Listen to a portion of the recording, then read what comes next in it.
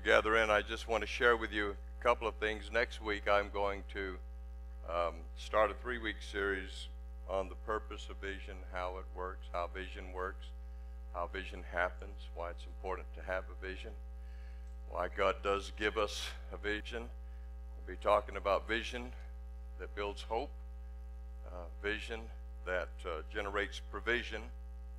Provision always follows vision, and vision creates life.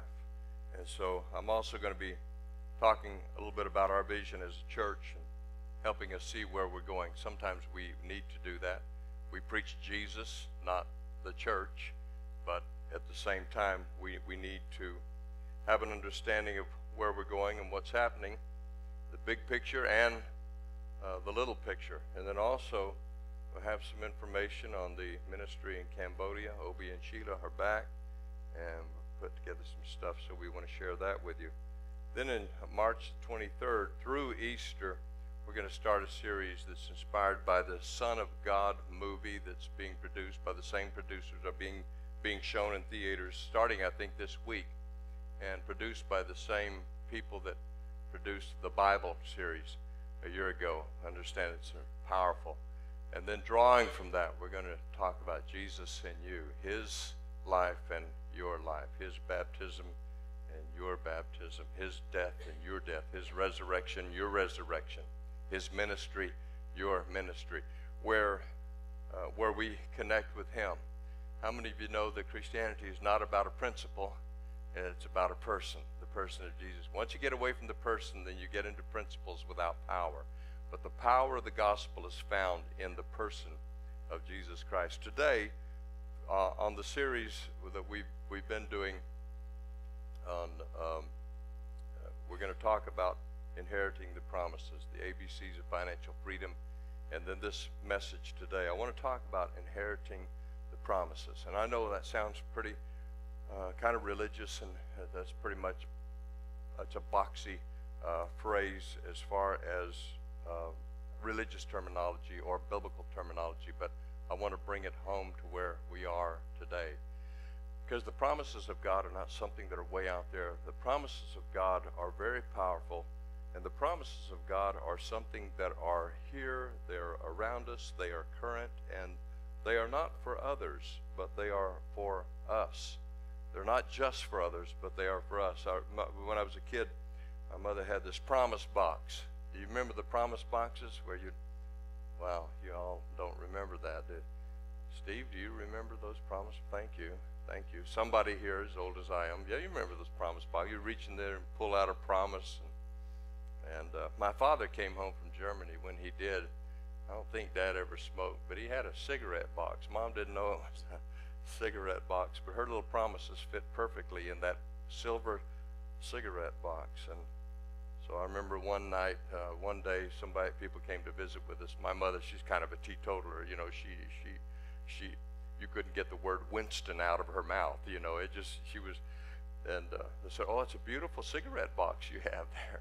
Well, that silver box disappeared, although I still do have it without the promises. But she moved it back into the original promise box, and but I appreciate that because I learned something about the promises of God. Pull out those promises. The Bible is filled with the promises of God. And I want to talk to you a little bit about that because I know, you know, we've been talking about finances, and I know that we go through seasons of life where we feel fragile and very vulnerable. And have you ever been at a place where you just felt like that one more little thing could just, you know, one more straw could, you know, one more blow could just blow apart the house of cards, and everything could come down on top of you. Some of you have been there. Some of you will be there. We all experience this type of thing. But I want to encourage you because I've never seen the righteous forsaken, David said, nor their children begging for bread. That God will help you, God will strengthen you, and God will be there on your behalf. Let's go to Deuteronomy, the 4th chapter. Just got some encouraging scriptures to read to you. And I just want to unpack this a little bit, move us forward. Deuteronomy, the 4th chapter, beginning with the 35th verse. He says to them, "You were shown these things so that you might know that the Lord is God. Besides him, there is no other. From heaven, he made you hear his voice to discipline you. On earth, he showed you his great fire, and you heard his words out of the fire. Because he loved your ancestors and chose their descendants after them, he brought you out of Egypt by his presence and his great strength, to drive out before you nations greater and stronger than you, and to bring you into their land, to give it to you for your inheritance as it is today. You look at the Old Testament, here's the picture. The Old Testament people, the people of Israel, they came out of Egypt back to the inheritance, back to Abraham's inheritance.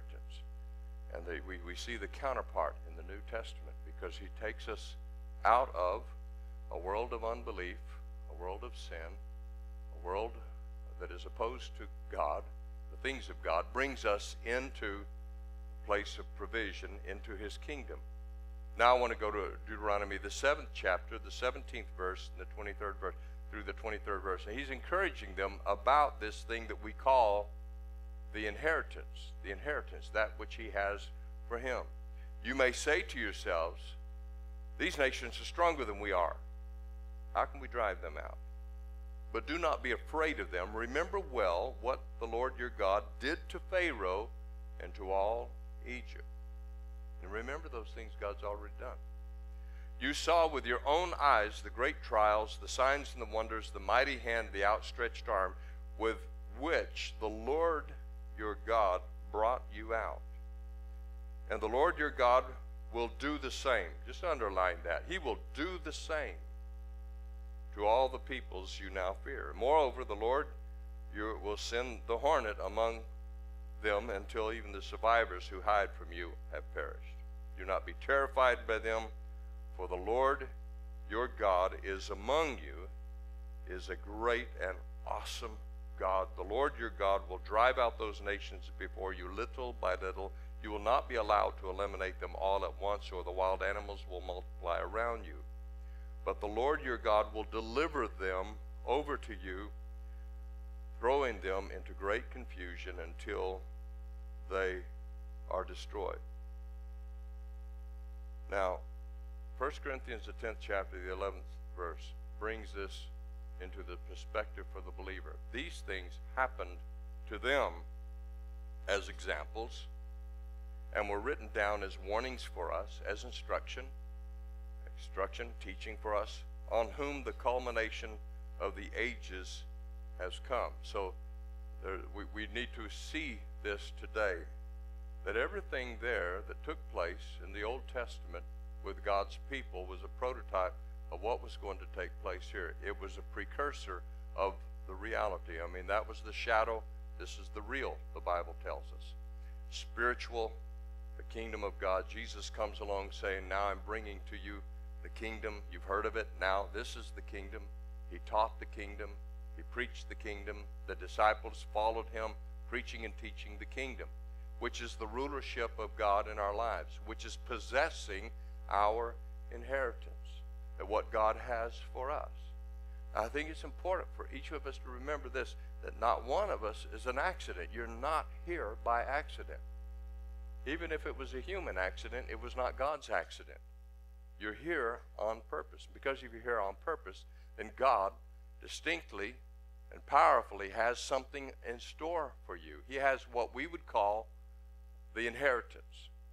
And not only do I need to see the inheritance, I need to possess that inheritance. Let's just go on to the scripture here. Deuteronomy, the 6th chapter, 23rd verse. Now he says to them, then he brought us out from there, speaking of Egypt, that he might bring us in to give us the land of which he swore to our fathers. So God brought us out to take us in. And may I give you that word of encouragement today. God brought you out to take you in. He's taking you somewhere. And we need to remember this too, because some people have said that the promised land was a type of heaven. It really wasn't a type of heaven, because they're not going to be giants in heaven. They're not going to be the wild animals in heaven. They're not going to be all stinking stuff they went through once they got into the promised land. there's still some turmoil. As a matter of fact, the Bible says that when they stepped over the Jordan River, you know, out of the wilderness into the promised land, the manna stopped right then. So he said to them, this is really powerful. He says, I'm going to do great things for you. I'm going to do great things on your behalf. And but the manna is going to stop. The manna which came from heaven, he said, that's going to stop. But now I'm giving you houses and land. I've given you responsibility to do with something with what I'm giving to you. Now, so he brought us out to take us in. Look at Colossians, the first chapter, the 12th verse, the 13th verse. And giving joyful thanks to the Father, who has qualified you to share in the inheritance of his holy people in the kingdom of light. Where does that take place? Right here and now. For he has rescued us, what, out of Egypt, out of the dominion of darkness, brought us in to the kingdom of the Son that he loves. So I want to talk to you and give you 5 things that I believe take place that help us to inherit the promises of God. Maybe you're saying, I don't know what the promises of God are for my life. That's okay. They didn't know what the promises all entailed either when they went into the land. Maybe I don't fully understand God's vision for me. That's okay. You don't have to understand every little bit of it. But this one thing you can and do need to do, and that is to go for it. So number 1, rely on the God of the promise. God says to them, you know, don't be terrified by the nations. Bring to remembrance the faithfulness of God in the past. Did God help you yesterday? Did God help you last year? Did God help you somewhere along there? Then remember that and put your faith in him. Don't trust in the money. Put your trust in God. Sometimes people say, well, if I just, because we're talking about in possessing our inheritance, moving from that dimension where we're struggling with this financial stuff into the place where we're no longer struggling with it. And so he says to them, you know, put your faith in me, because I've brought you out. The guy told the story, true story. He had an aunt, her name was Aunt Emma. She was married to a guy who was kind of a miser, just kind of a tightwad. He made good money, but he would keep his money under his mattress because he didn't trust the banks. And he was pretty young when he actually got cancer. He started to die. So as he was dying, and it seemed like the latter days, he brought his wife and his brothers together. He made her promise in front of them that she would take all the money that he had stashed and put it in his coffin, so that because he may have to buy his way into heaven. I mean, the guy's theology was skewed, obviously, a little bit. This is no joke. So she made the promise, much to the amazement of the brothers. They're looking at her like that. She said, yeah, she promised. And so he died, and she took the money and put it in the bank. She wrote a check for $26,000 and put it in the casket. And so, she's smart, yeah?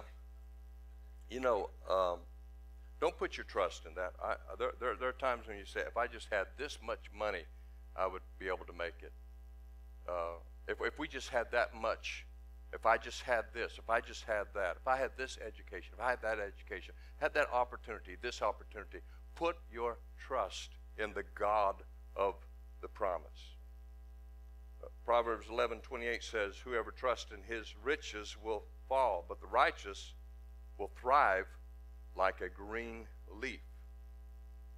1 Timothy 6:17, command those who are rich in this present world, those who have a lot, not to be arrogant, nor put their hope in the wealth, which is so uncertain. And it really is, folks. You know, overnight, people could lose everything. Overnight, people lose everything. But put their hope in God. Everyone say hope in God, who richly provides us with everything for your enjoyment. And you might underscore that one, because that's a good one. People say, well, this is all about spiritual things. No, he wants you to be blessed with everything for your enjoyment. Number 2, be diligent. Be diligent with what God has given you. The inheritance has been given. It's ours. But it's for those really who will pursue. There are times when we just need to rise up and lay claim on the promises of God.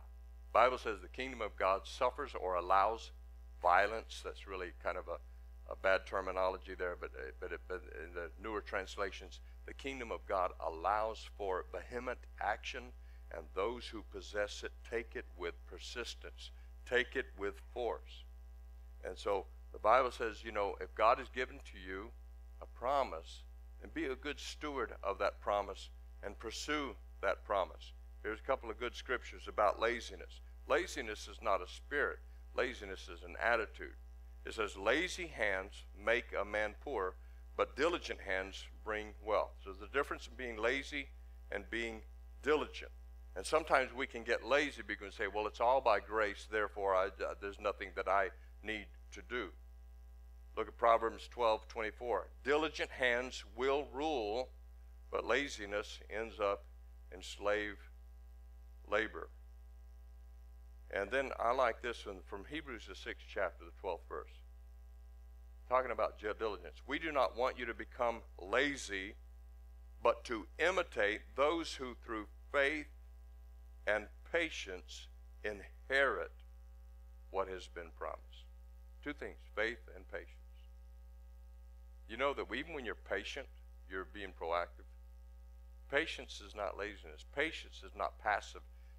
Patience is not acquiescing to the circumstances as they are. Patience means waiting, being willing to wait upon God. What are you doing? Well, I'm effectively, actively waiting upon God. You may believe that God has given to you a promise, and I hope you do believe that. And you may not know for sure exactly what it is, but every now and then, as you walk with God, I believe that God will drop something in your spirit that will make it come personally alive for you. And when that happens, don't give up on it, but have faith and have patience. This time next year, you're not going to be where you are right now. This time, 5 years from now, you're not going to be where you are. Most of us in this room, we're going to live through whatever we're going through. And there's going to be a better day. There's just going to be a better day. And sometimes you can get in the midst of the most difficult things, and you just need to sit back, take a breath of fresh air, and say, you know what? In spite of it all, there's going to be a better day. Everybody say a better day. So they inherited the promise. That's the story of all the Bible heroes. Number 3, throw deep. And I'll explain that to you. This journalist was interviewing Ken Stabler. Ken Stabler was one of the great quarterbacks from the 80s. And the journalist said, I want to give you a quote. It comes from Jack London. And he said, I'd rather be ashes than dust. I would rather have my spark burn out in a brilliant blaze than to be stifled by dry rot. I would rather be a superb meteor, every atom of me in magnificent glow, than a sleepy, perseverant planet. The proper function of man is to live, not to exist. So the journalist said to Stabler, what does that mean to you? He says, well, I'm not a theologian, I'm not a philosopher, but I think as a quarterback, what that means to me is to throw deep. That means every now and then you've got to take a risk, and you've got to go for it. And you've got to get back, get into the pocket, and boom, let it fly. And some of the greatest quarterbacks are people who get picked off the most. And they're great because they hit their target at the right time. And to me, it's an incredible gift. I could throw a baseball. I never could throw a football for some reason. My spirals did not go like this. My spirals went like this, just like that. Really confused the enemy a whole lot. But so when those guys know that if I give it a fraction of a second more, I can release it, and I trust that guy down there. We don't know exactly what's going to happen. Anything can happen, but we do know that when he reaches that place on the field, that ball is going to come down. And then sometimes it's just absolutely a risk. Great Hudson Taylor, who was the first major missionary to India, he made this statement: without the element of risk, there really is no need for faith. And you know, sometimes you're facing things, I'm facing things, where we're asking God to do great things, and God comes back to us and says, now I want you to do something great. I want you to extend your faith beyond what it has ever been before. Once in a while, you've got to throw deep. You've got to take chances on God. You've got to believe in Him and that His promises, even if it means that you fail. Even if it means that you fail. Somebody asked me one time, Paul, what would you do if you knew you could not fail? And I thought, wow, that is an incredible question.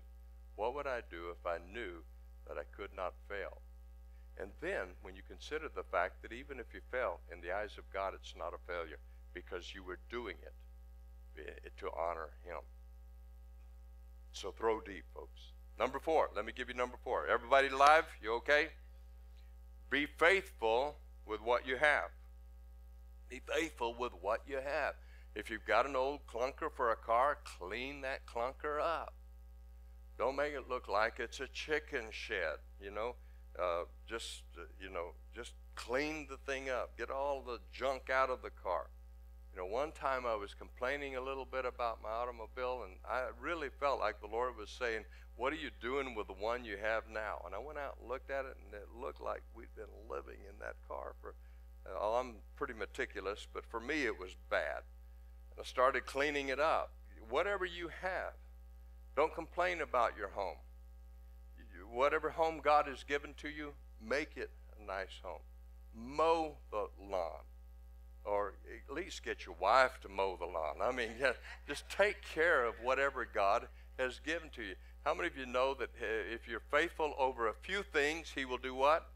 He'll make you ruler over many things. So be faithful with what you have.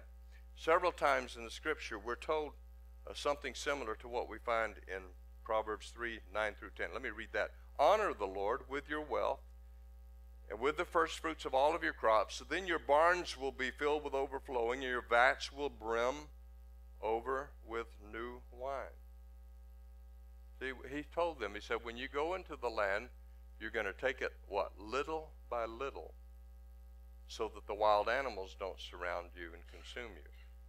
So He said, I'm going to give it to you piece by piece. Like Harold Woodson was talking about, how do you eat an elephant? You eat him one bite at a time. And sometimes when we look at the financial situation, we don't know how we'll ever get through this or get beyond it. But you will. But you do it little by little. You don't possess everything that God has for you overnight. And sometimes there will be setbacks, but then somebody told me, said, I take 2 steps forward and I take 1 step back. I said, well, that's good. 2 minus 1 still leaves you a step forward. So you're still a step forward. Just keep on moving forward toward God's promise for you. So when we offer our tithe to the Lord, it's based upon specific promises from God. See, that's something that I can begin doing right now. In other words, God is promising that if we honor Him with our first fruits, if we trust Him with our tithe, He will honor us. He will reward us.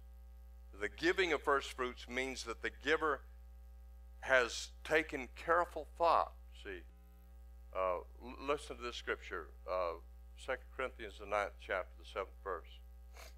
Each one should give what they have decided in their heart to give. Look at that word decided. That's a good one to underline. Not reluctantly or under compulsion, for God loves a cheerful giver. That means that there's some planning here. There's some preparation here. See, a lot of years ago, I settled in my heart that the first 10% of everything that we made, it was going to go to God's work. That was His. He says that the tithe is holy. It's set apart. It's separate. You take that, you lay that aside. That's a security, because you have taken that which belongs to God and you have given it to Him. And because of that, you can trust Him. Sometimes our trust and our lack of trust is based on the fact that we have not acted upon His word. And I remember being in Bible school, and I was making about $25 a week at the most. That was a good week. Sometimes it was $17. And no, that wasn't 1940. I want you all to know that. It was just, I was just had a very, very poor job. And so I would call home, and you know, we had at the college there, we had a phone. It wasn't a phone booth. It was just the phone hanging in the breezeway there in the apartments. And so people would be lined up at nighttime to call. And I'm on this conversation with my mom, and my mom is asking me, Paul, are you tithing? And I'm thinking, don't say that so loud. The other guys are sitting right here. And she would say, I'd say, Mom, I'm low on money. She would say, are you tithing? And I would say, I'd lie. I'd say, most of the time, Mom, but I wasn't.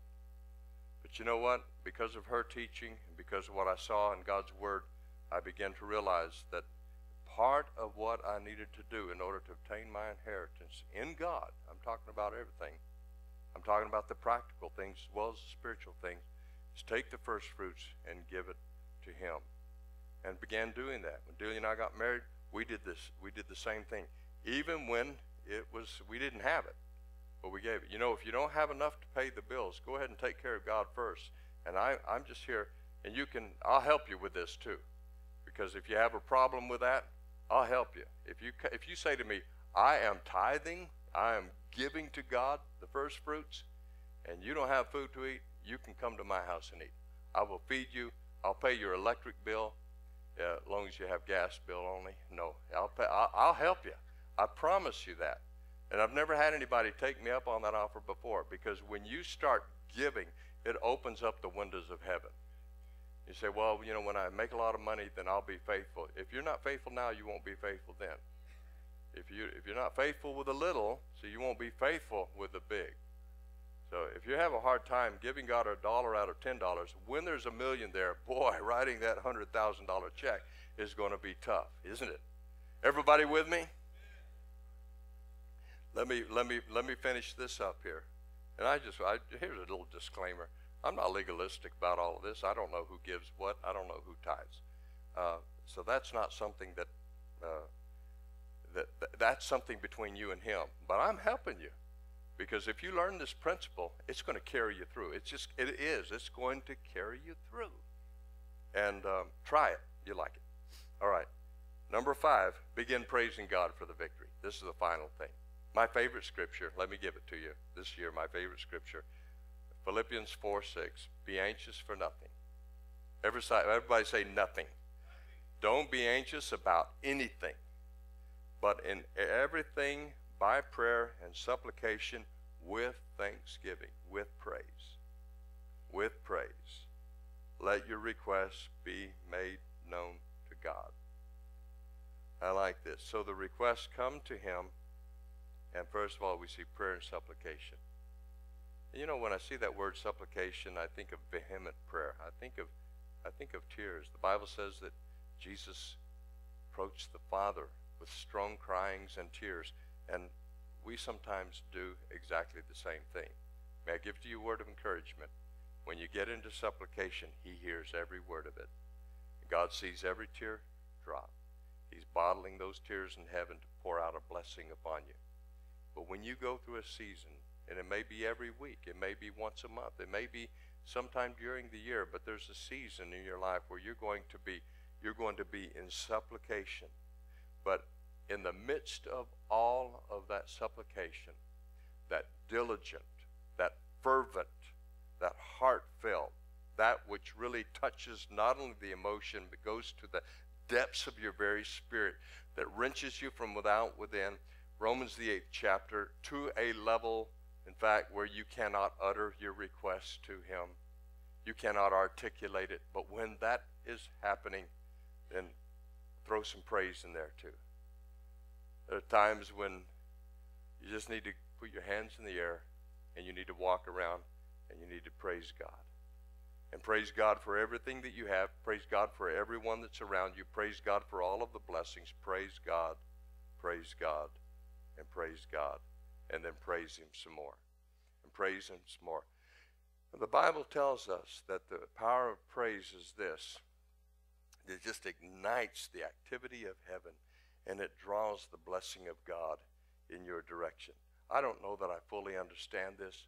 I just know this, that God loves to be praised. You know, God's favor is on you. God's favor is upon each one of you. But praise releases the reality of that favor of God. It's a powerful thing. It's a powerful thing. And let me encourage you this. Sometimes, you know, as we're wrapping up this series, sometimes when you get caught in the middle of something, maybe you get to the end of the paycheck and there's a lot more month left over at the end of the paycheck.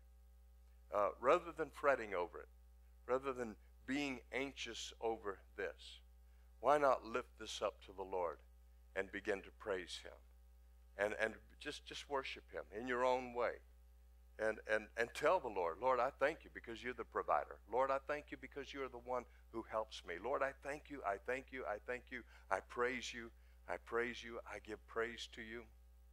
And something about that level of thanksgiving, I believe, moves heaven. And doors open.